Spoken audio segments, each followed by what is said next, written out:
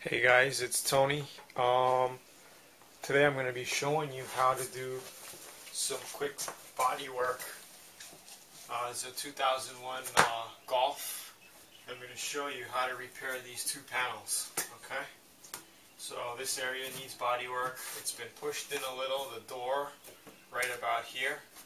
So I'm going to try to just pop this area out and maybe we'll just paint from the line up. Blend it in right here.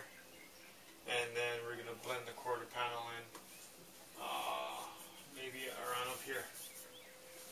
Okay, so I'm going to show you how I do this. First we're going to grind a couple of spots to the metal, in all the low areas, so I can weld some welding pins in here and pull them out. So I'm going to show you how that's done.